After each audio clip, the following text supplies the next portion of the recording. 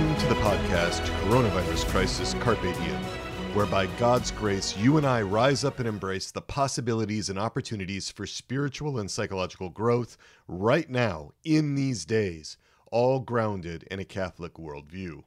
We are going beyond mere resilience to rising up to the challenges in our lives and becoming even healthier in the natural and the spiritual realms. I'm clinical psychologist Peter Malinowski, and I am here with you to be your host and guide. This podcast is part of Souls and Hearts, our online outreach at soulsandhearts.com, which is all about shoring up the natural foundation for the Catholic spiritual life. It's all about overcoming psychological obstacles to being loved and to loving God and neighbor. In short, this podcast is all about relationships. It's all about becoming much more relational in our lives and in our faith. This is episode 45. It's released on December 7th, 2020. Thank you for being here with me. This is the 9th episode in our series on shame, and it is titled, How Shame Leads Us to Idolatry. How Shame Leads Us to Idolatry. We're going to dive deep into the spiritual dimensions of shame, the spiritual implications when we give in to a chronic dysfunctional shame. Now, this podcast is all about transformation. It's about a fundamental transformation throughout our whole being, all the parts of us, body, mind, soul, and heart, all of us. It's about transforming the parts that we keep hidden, that we keep secret, even from ourselves. It's about removing the psychological obstacles to following the two great commandments, to love God and to love our neighbor. This podcast is not really about entertainment. It's not about having a good time. It's not just about enjoying a great podcast. It's funny. It's distracting. I want the podcast to be interesting, of course, but it's really about transformation. That's really what we're driving at. And this podcast is specifically about developing a personal relationship with Jesus Christ, a personal relationship with the Holy Spirit, a personal relationship with God as our Father, a personal relationship with the Blessed Virgin Mary, our spiritual mother. The fact is that any psychological obstacles that you have in relating to others, any psychological issues that you have in connecting with other people, you are going to bring those issues, you're going to bring those obstacles into your relationship with God as Father, into your relationship with the Blessed Virgin Mary as your spiritual mother. Those relational inhibitions, they are formed into you. And until they are healed, through experiencing throughout your whole being who God really is, they're going to get in your way. They're going to get in the way of your spiritual life. Why? Because grace perfects nature. It needs something in the natural realm to be able to work in our human lives. The spiritual realm is not some sort of special zone, some sort of special place where the natural relational limitations you have are just somehow dispensed and they no longer trouble you. No, you are still you in the spiritual realm. You are still you with all your relational issues, with all the problems that you have in connecting in an intimate way with other persons. Any psychological issues you have with your earthly father and your earthly mother, you will bring into your relationship with God as Father and with Mary as Mother. And this is not something that people often think about. In fact, there was a well-known and respected child psychologist. I don't know if he was Christian. I don't know if he was Catholic. But I was talking to him many years ago about this whole idea that we bring in our issues with our Father to God via transferences. And he was like really amazed by that. Here's somebody really well trained who never made the leap to think that these natural level occurrences, these natural level impediments, these natural level issues would translate as problems in the spiritual realm as well. There are two major dysfunctional assumptions in the natural realm for why we don't have a close personal relationship with the loving God. Two big problem assumptions. Assumption one. The first one is that we do not believe that we are worthy to be in relationship with God, in a close, personal, loving relationship with God. We don't believe that we are worthy to be in relationship with God. And frankly, almost always that's driven by shame, right? Because shame is the definition of the sense of inadequacy, the sense of unworthiness. So it's shame and our experiences of shame and how we made sense of those experiences that often drive a real wedge in between us and a close personal relationship with God. That's the first assumption. It's the first of the two major assumptions in the natural realm for why we don't have a close personal relationship with a loving God. The second assumption is that we do not believe that God is worthy to be in relationship with us.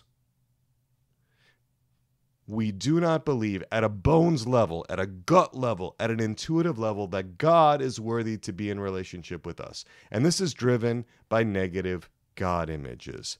These are the representations that we have of God, often in the unconscious, that drive how we relate with God. And so many of those God images are so problematic.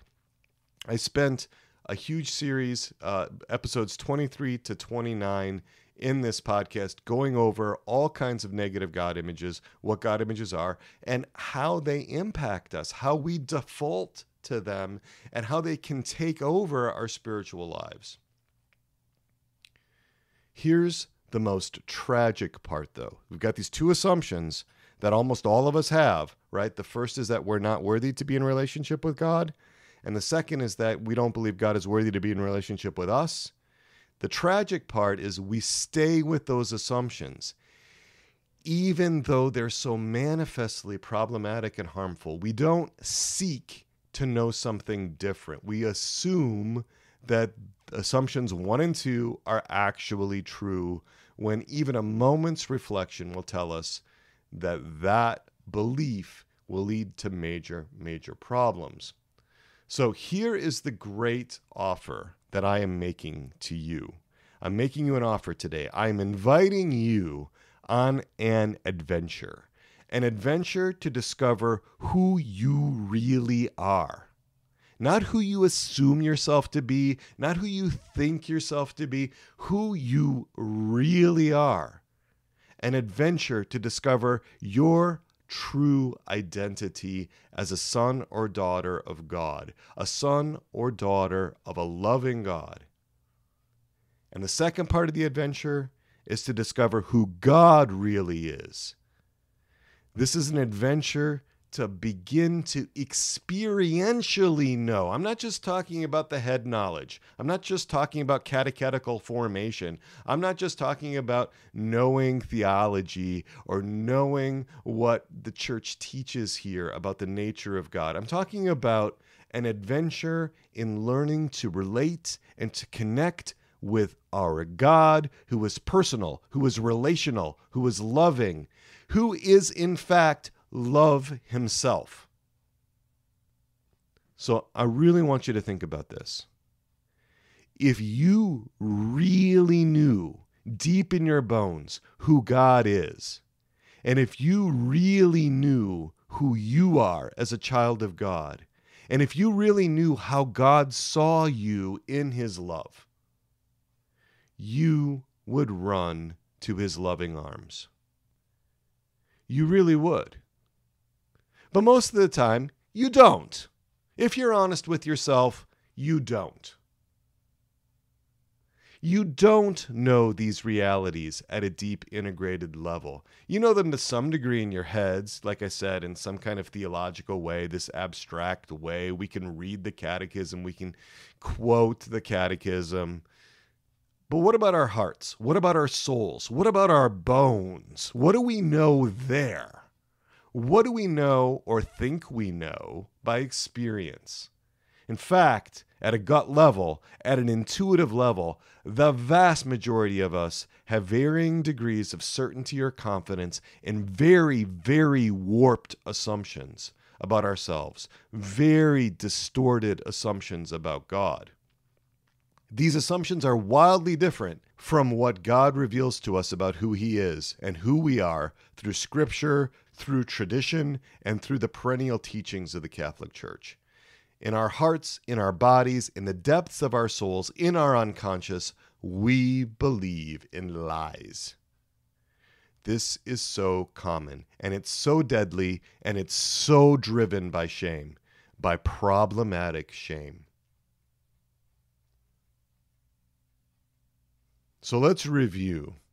We started this whole series on shame in episode 37. We explored definitional issues a lot in episode 37.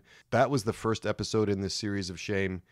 And shame is the primary problem we have in the natural realm, the foundational problem. This is what I argue from nearly 20 years of being a full-time clinical psychologist.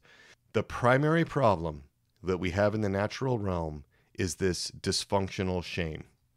Grace perfects nature, and if our natural foundation is so infused with shame, it makes the foundation for our spiritual lives shaky, unreliable, and uncertain. And that gives birth to so many secondary problems. Those are the problems we tend to focus on. Problems of depression, anxiety, insecurity, anger, guilt, all kinds of things that really are further downstream from the primary issue of shame and how it impacts the way that we understand ourselves and how it impacts the way that we understand God. Shame is a primary emotion, a bodily reaction, a signal, a judgment, and an action. Those are the five dimensions. Those are the five dimensions of shame.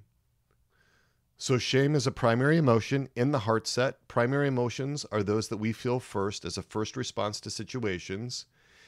Shame is a real emotional response to a real or perceived abandonment, to a rejection, or to the loss of a relationship that we sense, rightly or wrongly, that we need to survive. So that's shame as an emotion. Shame is a bodily reaction. This is about our physiological response. Shame takes us out of our window of tolerance into hypoarousal, where we shut down like a deer in the headlights. We disengage, we numb out, we lower the head, we break off eye contact. Or shame can take us to hyperarousal, where our sympathetic nervous system revs up and we get into fight or flight mode. There's all kinds of bodily reactions that can happen around shame that are automatic. We don't think about them.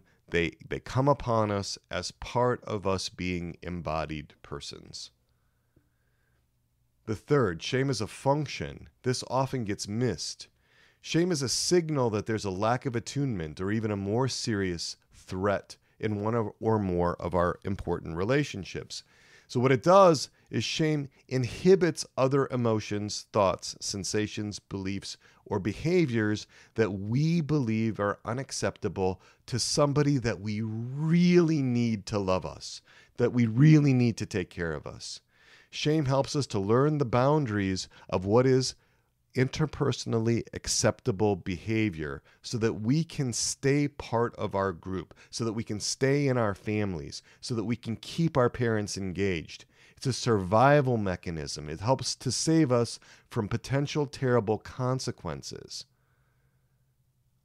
Right? So in that, shame actually has some positive social functions. Shame is a judgment. That's the fourth of these. It's a mindset. It's a judgment about who we really are from the perspective of somebody important who is critical, who is rejecting, who is abandoning, who is evaluating us negatively. We look at ourselves through the eyes of a critical, angry, disappointed caregiver, somebody that is supposed to provide for us, and we realize how they experience us, or at least we, in our perceptual processes, come up with some image of ourselves as being rejected, as being not good enough, as being bad. That brings up shame. Finally, shame is an action. as in shaming. It's a verb. Shaming is an action that's intended to cause someone else to feel inadequate, worthless, unlovable, like a loser, for being or doing something that the other person thinks is wrong or undesirable. It's a quick way to control people. It's a quick way to get people to do what we want them to do. We go into detail, much more detail about this in episode 37. So if you're interested in the definition of shame and the conceptual aspects of shame, really check out episodes 37, 38, 39 at the beginning of this series. Some qualities of shame, and this is really important. Shame is hidden. It's hidden from others. We try to hide it from God. It's often hidden from the therapist, and it's usually hidden from the self. I've had people say, yeah, you know what? I really don't struggle much with shame. Don't really have problems in those areas. Feel pretty good about myself. I'm a good person. I'm a pretty good person. Feel like God loves me, and so forth. But you scratch the surface. You start asking for access to the deeper levels of that person's psyche. You're going to find that they are also struggling with shame. They're just not aware of it. They're just not in touch with it. If you really knew how God loved you, if you really knew, take a minute. I'm just going to invite you to take a minute right now in the middle of this episode. How would you be different if you had a deep, deep knowing throughout your entire being that God loved you, that he cherishes you, that he wants to be in a close, intimate relationship with you? What would be different in your life?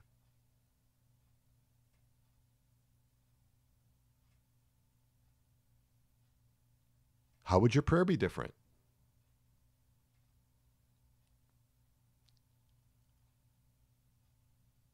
How would your relationships be different?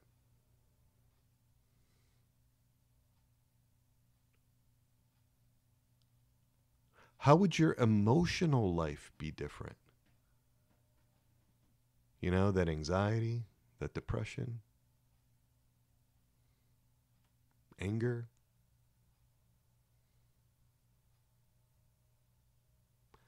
So much would be different if you're really going to be honest with yourself. And we are working on being honest with ourselves here.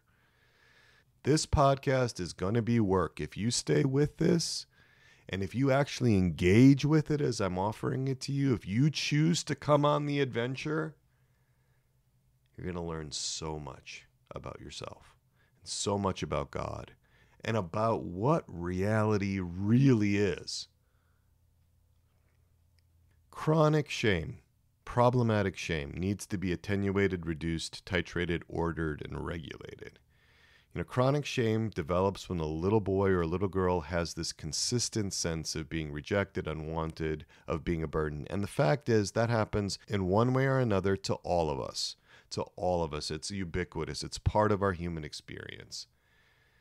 Children change behaviors. They do what they can to be better in the eyes of the adult. And when that still isn't enough for there to be this kind of harmony between the child and the adult, the child can conclude that he's just a bad kid, that he's unworthy. The difficulty really is in the response of the caregivers, usually of the parents, but the child bears the burden of the shame, which is caused by that lack of attunement, by that lack of connection, or by the active shaming of the parents. So the child sees parts of himself that are unacknowledged, unacceptable, unwanted, unworthy. Here's the fact. We assume that God responds to us like those shaming caregivers. This is part of our soul set. We generalize from our experiences of shame, from important people, from the powerful people in our lives, and we assume that God is like those powerful people. This is called a transference. A transference is a phenomenon in which feelings that a person has about their parents, as one example, or other people that are important to them, are unconsciously redirected or transferred onto somebody else in the present.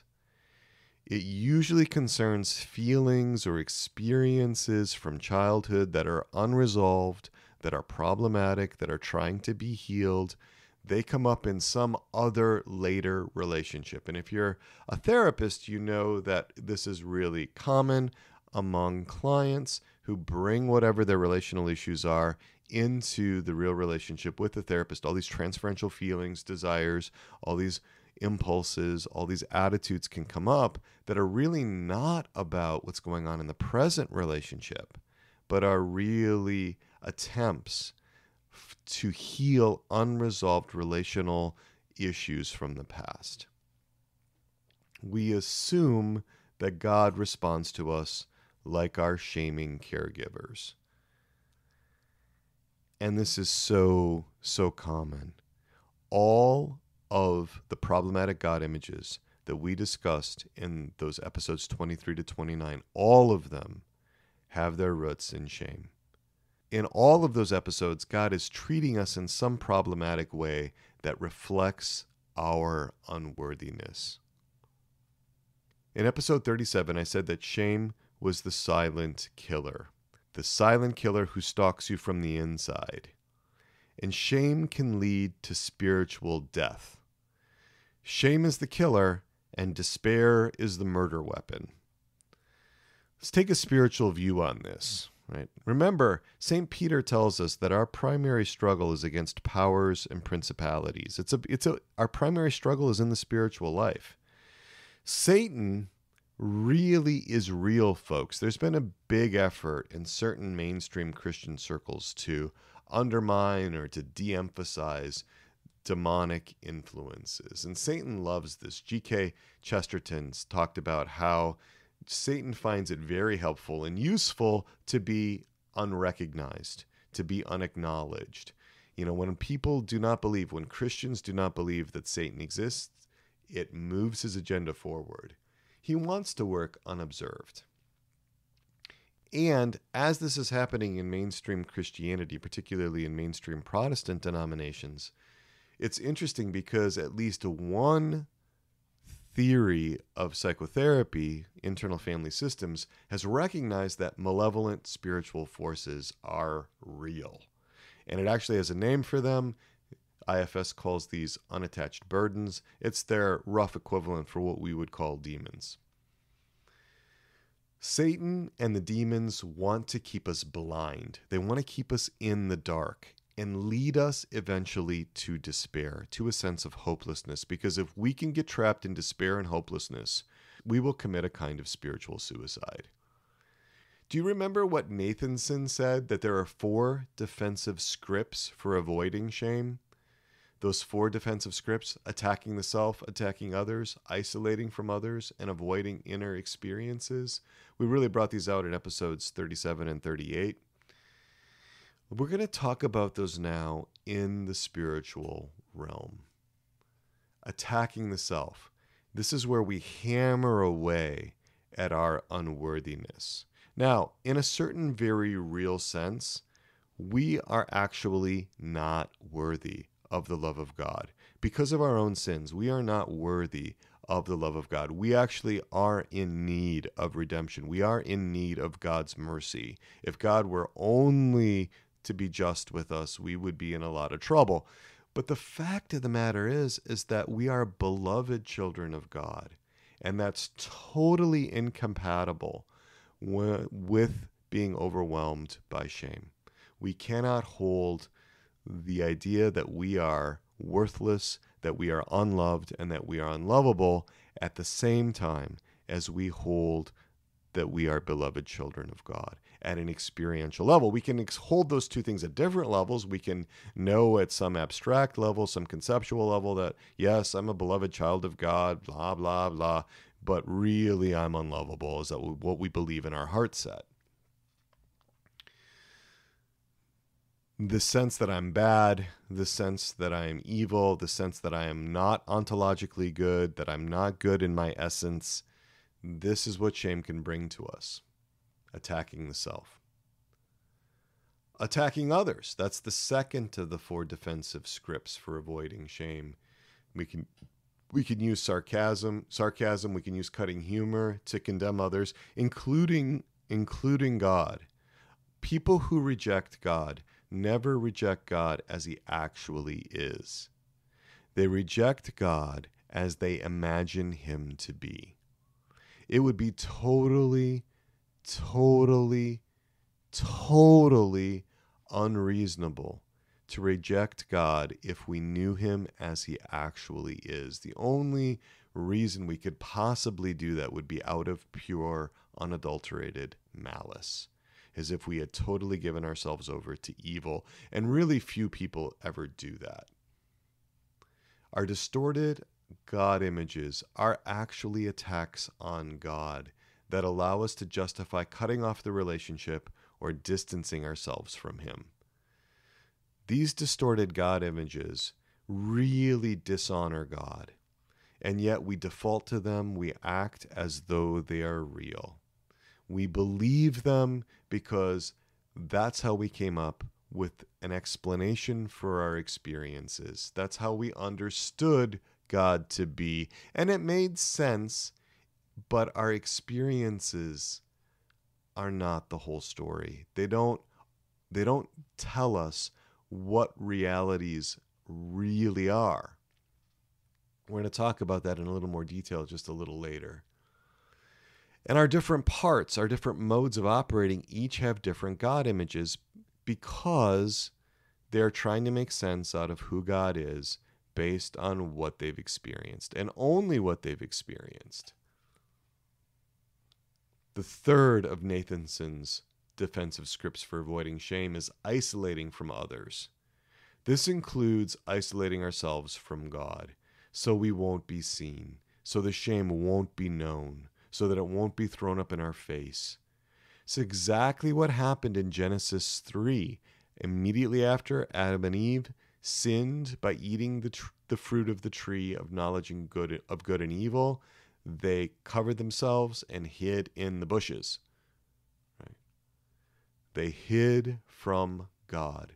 They no longer understood him as he really is. They assumed all kinds of horrible things about God. Their God images were corrupted.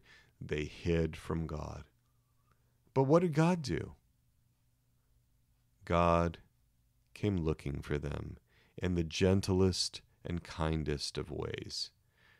God took the initiative to heal the relationship. God reached out to Adam and Eve. God went looking for them. God let them know he was coming. God provided for them.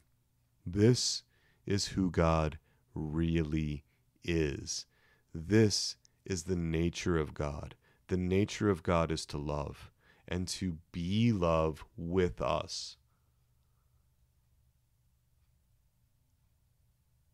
Shame can drive us to flee from God, to avoid God. And how do we do that? We do that by not praying, by not setting aside time for prayer. We don't enter into relational prayer, especially, right? Maybe we pray, but it's a sort of rote, mechanical, vocal prayer. It's not entering into relationship. It's not about deepening our connection, our intimacy with God. It might be done out of duty or a sense of fear or a sense of obligation. It's not about being connected relationally, though. We can also flee from God by not going back to confession. It's a common thing. It's a big one right there. And this is under the fantasy that we will, by our own power, somehow redeem ourselves, somehow make ourselves acceptable to God. Sometimes we try to do that. We decide that we're going to really try to grow in virtue so that we can, at some level, be less unworthy, be less undesirable, be less unlovable. That's a kind of Pelagianism. That's a kind of belief that we can merit or earn our own salvation. But what I think is even more common than that is that we don't think about it at all. We just somehow assume that waiting's going to change something, that hiding's going to change something. We're not thinking about the future. We're not looking ahead to see where the road we are on will take us. Our vision is really short-sighted. That is very common, that when some parts of us are in control, when we are in some modes of operating, there is very little foresight. There is very little connection to the future. That's the third of Nathason's 4 defensive scripts for avoiding shame, or isolating from others. And the fourth is avoiding inner experience. We are so afraid of ourselves. We're so afraid of ourselves because we don't know ourselves. We do not know at a bones level, at a body level, at a heart level, at a soul level, that we are fearfully and wonderfully made. We don't know at a gut level that we are ontologically good, that we're good in our essence. And yes, there's been corruption because of original sin, but that original goodness is not vitiated. It's not removed. We are so afraid of ourselves. And what I mean by that is that we have parts of ourselves that are so afraid of other parts of ourselves that carry shame, parts of ourselves that carry anger, parts of ourselves that rebel, parts of ourselves that are impulsive, parts of ourselves that have intense desires. We think that these parts are unacceptable. We mistake the parts for the burdens that they carry. And we condemn, we exile, we try to get rid of these parts. We may even try to kill them inside. We are so afraid of ourselves. We have parts that are so afraid of who we are and what we think, feel, what we desire, what our impulses are at deep, deep levels. Now, some of you may be saying, no, not really. I mean, I'm a good person. I know God loves me. Wait a minute. Let me challenge you on that. If you really were not afraid of yourself, why do you spend so little time connecting with yourself? Why do you spend so little time really trying to understand yourself? Why do you spend your time skittering along the surface of life? Very, very few people have a deep, recollected interior life. So many people are distracted.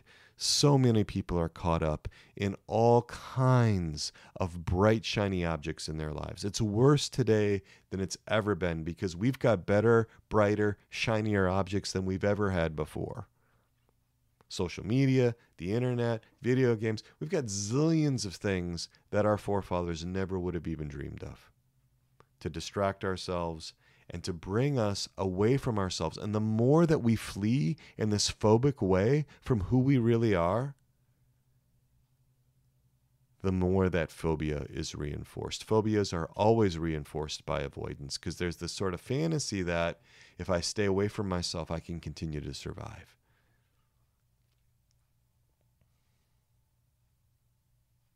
We avoid our inner experiences. We avoid them in so many different ways. Some of us get very busy even with good things, right? Very busy. Every parish usually has one hyperactive person who does everything in the parish, who's involved in so many committees, involved in so many ministries, is busy with everything, but actually getting in touch with who they really are and who God really is. When we're that busy, when we're that driven, it's like we are just trying to keep one step ahead of our shadow of shame. Satan loves our shame. He cherishes it. Satan wants us to not become aware of our shame, to keep it outside of awareness, to keep ourselves distracted, because then we're low maintenance for him. He doesn't have to do a lot then. For people that are caught in this shame cycle and who are busy defending against it, suppressing it, not acknowledging the reality of it, not connecting with who they really are, he doesn't have to do very much. Those folks are already on a road that's going to lead them to not resolve these deep things, and that, given a long enough time, will lead to eventually despair and hopelessness. I think this coronavirus crisis has accelerated that for a number of people, have taken away some of their bright, shiny objects, the things that they use to distract themselves, and has laid bare some of the issues that they're struggling with. And that, the coronavirus crisis, the lockdowns, and all the things that go with it, is a gift. Satan wants us to be low maintenance. He wants us to be caught in prisons that we maintain ourselves. Parts of us act like prison guards to contain, suppress, silence the parts of us that carry shame. When we believe that we are the ones that have to save ourselves, that we are the ones that have to redeem ourselves, that we are going to try to do this by growing in virtue, that we are going to, steel our will in order to grow big enough to be able to overcome our problems so that we can be presentable to God, so that we can merit the love of God, we are giving in to a kind of spiritual pride, because it doesn't work that way. It may feel safer that way because we actually don't have to relate with God. If we're going to try it that way, we don't need the help of other people. We are focusing on self-reliance, on pulling ourselves up by our own bootstraps, but that will never, ever work. That doesn't work. That's not Catholic. That's some kind of self-help, enlightenment-informed, humanistic approach. It's not Catholic. And that kind of approach gets peddled so many times, especially by those that sell self-help books. It's not real. It's not true. It doesn't work. It's prideful. And these negative God images, they work to pride too. Why would we rely on ourselves unless we had really negative God images? If we really understood God as he was, our inclination would be to go to God, not to rely on ourselves, because of who God is in his essence. The antidote to this problematic shame is love. That's the one thing that disarms shame. It's the one thing that overcomes shame. Love is what rescues us from shame. Love transforms us. It makes us immune to anyone who would try to shame us. People can no longer have power over us by manipulating our shame if we have a deep sense in our entire being of being loved. That's why it's important for us to plumb the depths of who we are. It's not so that we can get involved in some sort of self-indulgent psychological navel-gazing. It's not because we just become self-absorbed and just wrapped up in ourselves and who we are and blah, blah, blah. No. This is about allowing the love of God to permeate the entirety of our being so that there are no special reserves where shame hangs out untouched by the love of God, untouched by our own understanding and our own will, untouched by love. Let the little children come to me and do not hinder them, for the kingdom of God is made up of such as these. Love heals us from the shame. It's not our own efforts. So we're going to talk about God's love. Now, as I was praying about this episode, it came really clearly to me, and I'm not super mystical about these things, but once in a while, I will get something to pass on to somebody else. And this is the message I got from God to include in this podcast. This is a message from God as Father to the listeners of this podcast. And this is what God said. Begin quote.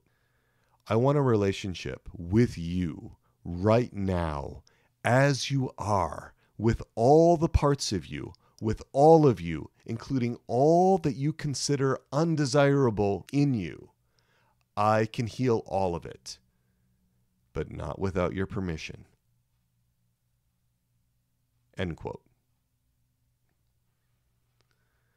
There is nothing that is too dark, nothing that is too shameful, nothing that is too dysfunctional, nothing that's too distorting for God to accept in you and for God to heal in you. So we're going to talk about healthy ways to deal with shame. Healthy ways to deal with shame, because we've all got this. This is part of our fallen human condition. It is the number one natural level obstacle. It's the thing that gets in the way of us connecting with God in a deep, loving, child-to-father relationship. So what is the number one thing we need? And I'm going to be drawing heavily from St. Therese of Lisieux on this, the little flower. We need a childlike trust in God. We need absolute confidence in God. We need to start there. That's not where we finish. If we intend to finish there, we're never going to get there by our own efforts. We need this absolute confidence in God, especially in God's love for us as a good father for a little child. Let the little children come to me and do not hinder them, for the kingdom of God is made up of such as these. We need this childlike trust in God in order to overcome our shame. We need to be small. We need to be like a little child. We need to be like a parvulus. Let's go back to episode 30. If you really want to get into how small are we supposed to be, really, episode 30 of this podcast was all about childlike trust in God. Once in a while, I'll recommend a book. And I really like this book, The Complete Spiritual Doctrine of St. Therese of Lisieux by Father Francois Jamart.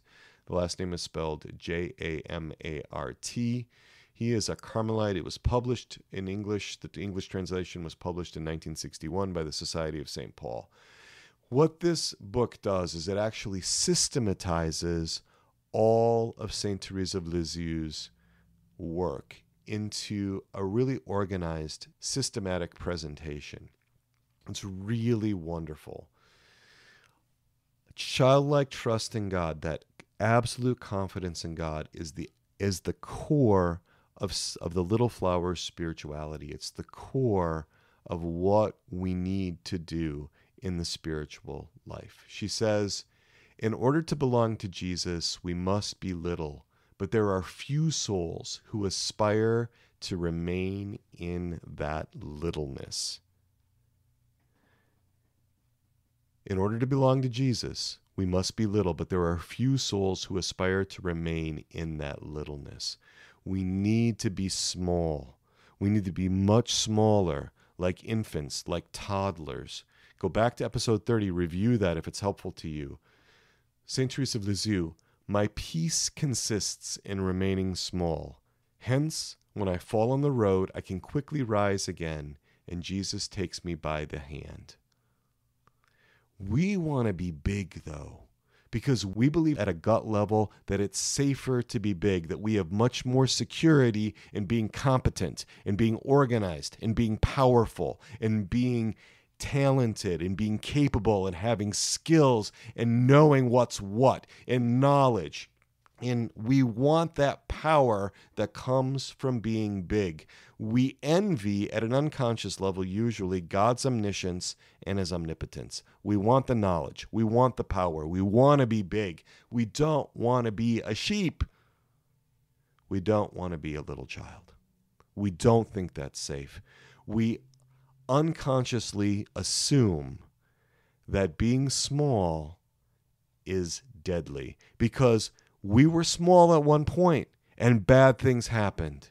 We were small at one point and there was unattunement. There was relational injury. There was even abuse. Psychological, emotional, physical, sexual. Bad things happened and we attributed it to us being powerless to get ourselves out of those situations. So we want to be big. We believe that it's safer. But what does God say about that? What does God tell us about that? In Proverbs chapter 3, verse 5. Trust in the Lord with all your heart and do not rely on your own insight. Right. I like the Douay-Rheims version better because it's more literal, and it says there, have confidence in the Lord with all thy heart, and lean not upon thy own prudence. Lean not on your own understanding. Lean not on the constructions that you've created, most of which have their roots from long before you reach the age of reason. If you want to know what really drives people, it is not logic. It is not what's in the catechism. It is the assumptions that were formed into them before they reached the age of reason. And most arguments, most debates that happen internally or externally have to do with values, with assumptions that were formed into us before we could even access reason.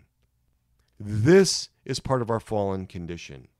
I see this all the time. And it's not just in people that come in psychological distress. It's in people that come in, that have to go through routine evaluations for security clearances, or seminarian candidates that are going through a routine evaluation for admittance to seminary, for candidates for the religious life. You see the same thing. Have confidence in the Lord with all thy heart, is what wisdom tells us. All thy heart. Not just your mind, not just some sort of abstract, conceptualizations. I will tell you that some of the most difficult clients I've had are those that have had the most advanced degrees in philosophy and especially in theology. Those that have studied these things, those that have compensated for a lack of relational connection with God by studying who God is. Because you can still keep him at arm's length and have PhDs in theology, PhDs in philosophy, PhDs in spirituality, in church history, in whatever. We want to be big because at a gut level, we think that's safer, but it's a kind of suicide. It's a kind of self-destruction. Nothing pleases God more than for us to trust him like a child, like an infant or toddler, in a good father, knowing by faith that he will provide for all our needs. That honors God much more than anything else, more than any penance, more than any mortification, more than any sacrifice, more than anything else we could give him, is that absolute confidence in him, that childlike trust in him. This is the essence of the spirituality of the little flower. And I hated that spirituality for about 30 years, from when I first came to know it as a young man, and thought, oh, this is so saccharine. This is such the hysterical rantings of a 19th century French woman. No, this is the essence. She made it clearer than anybody else, I think, about how little we actually need to be in order to find peace and joy and well-being in relationship with God our Father. Because this is the nature of the relationship. It is a sheep to shepherd relationship. It is a little child to father relationship. But that's not how we operate. We're not going to feel it at first, too. It's going to be based on faith and hope. We need to ask for those things. St. Therese of Lisieux says, quote, in order to remain a little child, we must expect everything from our good Lord, as a child expects everything from his father without worrying about anything. In another place, she says, the thing that pleases Jesus when he beholds my soul is that I love my littleness and my poverty, and I have a blind hope in his mercy. This is the thing that connects us with God. We're not going to feel it at first. We want to trust in ourselves. We want to become worthy by our own efforts. We want to reach for that omniscience and that omnipotence. And maybe we don't want to become like just God of the entire universe, but just God of ourselves to protect ourselves. It's understandable. We've had traumas. We've had relational injuries. We've had things that have taught us that it's not safe to be small. That's why we need the revealed Word of God. That's why we need revelation, because we aren't going to figure this out on our own. We're going to stay on that hamster wheel trying to be big enough, strong enough, powerful enough to be safe, and it doesn't work. It never works. So the number one thing is this childlike trust in God, absolute confidence in God, especially in God's love for us as a good Father. What else do we need? Humility. We need humility in addition to that childlike trust and absolute confidence in God. Saint Therese of Lisieux said, quote, "If I am humble, I am entitled, without offending the good Lord, to do small foolish things until I die." Look at little children. They constantly break things. They tear them up. They fall. And all the while, in spite of that, they love their parents very much. Well, when I fall in this way like a child, it makes me realize my nothingness and my weakness all the better. And I say to myself, what would become of me? What would I be able to accomplish if I were to rely on my own powers alone? Saint Therese of Lisieux is the singular shining example for not needing to be big, for embracing the smallness and the littleness. She's a doctor of the church. She's recognized as a doctor of the church. Such wisdom. And what does she tell us about sanctity? What does she tell us about holiness? She says this, quote, "Sanctity does not consist in this or that practice. It consists in a disposition of the heart which makes us humble and little in God's arms, conscious of our weakness and confident even unto audacity in the goodness of the Father." A disposition of the heart which makes us humble and little in God's arms, conscious of our weakness, and confident even unto audacity in the goodness of the Father. We will never escape our shame by looking inward, just to ourselves. We need confidence in the goodness of our Father. So we need the childlike trust in God. We need humility. We also need repentance. We need to shift our vision from our own sins, our faults, our weaknesses, our failings, our limitations, our shame, to God's goodness and to his love for us. We need to trust in this before we feel it. You know what this really reminds me of? It reminds me of the 1989 film, the Indiana Jones film, The Last Crusade. And there's a scene in there called The Leap of Faith. And the villain says to Indiana Jones, "It's time to ask yourself what you believe." And Indiana Jones steps out into this chasm. There's this huge ravine, drop of hundreds of feet. He steps out, he leans into it, he steps down, and then the narrow bridge appears. Not before then. Then, in that moment, the narrow bridge appears. He looks to himself like he's committing suicide. But in fact, if we don't trust in God in this way, if we don't step out into that chasm, if we don't put ourselves into his hands, that's the spiritual suicide. Because think about where you're going to go if you continue to hold on to your shame. Think about where you're going to wind up if you keep going the way you're going. Really ask yourself. This is a wake-up call. This is a call to totally revolutionize the way you look at yourself and the way that you look at God. You do not have to do this on your own. It's part of the reason why I feel called to do this podcast. And this isn't really just about the spiritual stuff. This one's a little more spiritual. Most of the tough stuff I'm talking about is psychological. It's what's formed into us before we get the age of reason, before we hit the age of reason.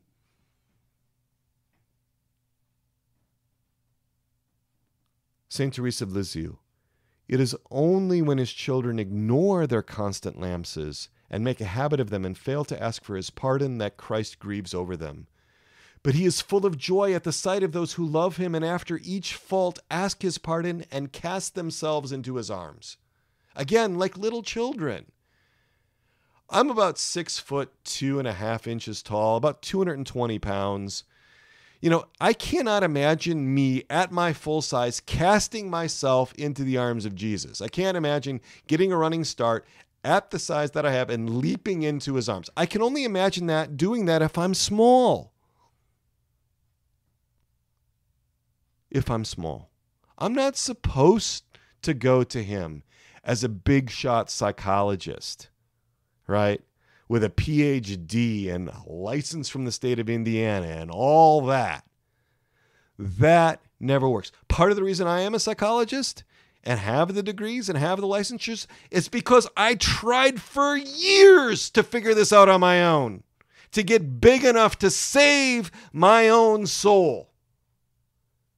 I am telling you this, dear listeners, from experience. I have probed into the very best things that non-Catholic approaches can offer from all different kinds of philosophical traditions, from all different kinds of epistemologies, from all different kinds of spiritual traditions. What kinds of things would save me from having to be a little sheep? From having to be a little child, because that is not safe, is what so much of me screamed for so long, decade upon decade.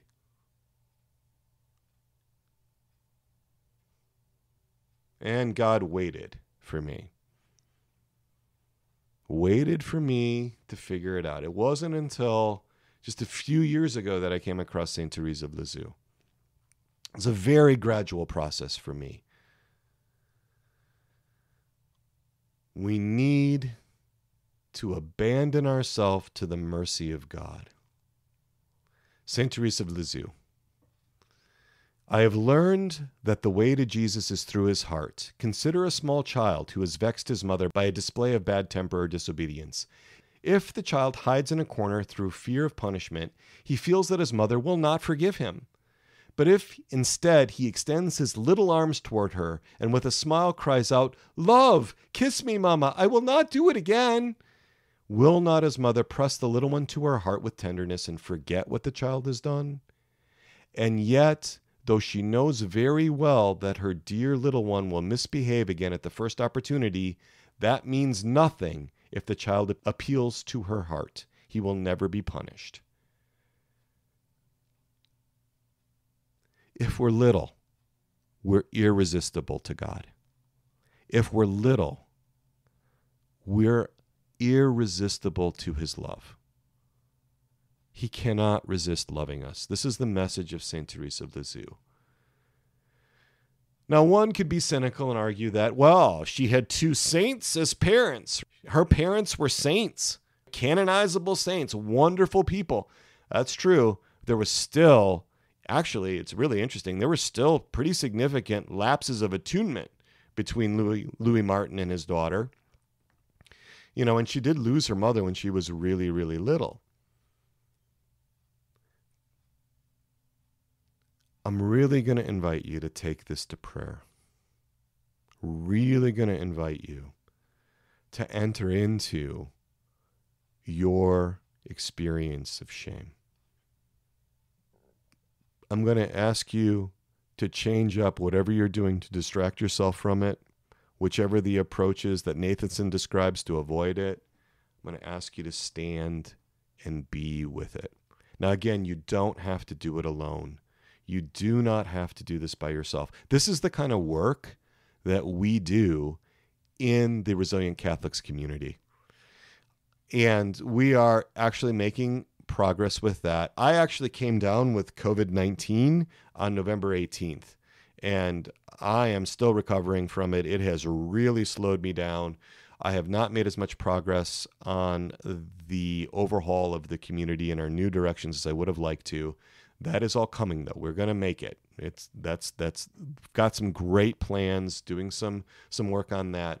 If you are not a member of the Resilient Catholics community, there is a waiting list that you can sign up for at soulsandhearts.com/RCCD. You can also reach out to me, 317-567-9594, crisis@soulsandhearts.com. I love to hear from listeners.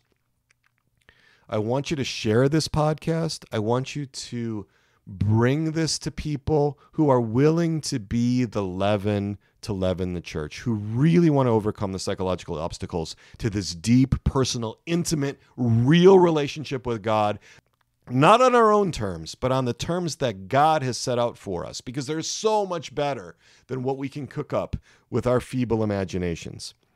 Eye has not seen, ear has not heard what God has ready for those who love him. It is absolutely true. I became one of the biggest people I have ever known in terms of human talents, psychology, all of that. It doesn't work. That approach does not work. This works. And it doesn't just work for me. When I look at people who are successful in terms of being able to overcome their issues, it's not because they got big, because they got powerful, because they got strong, because they got competent. It's because they got small.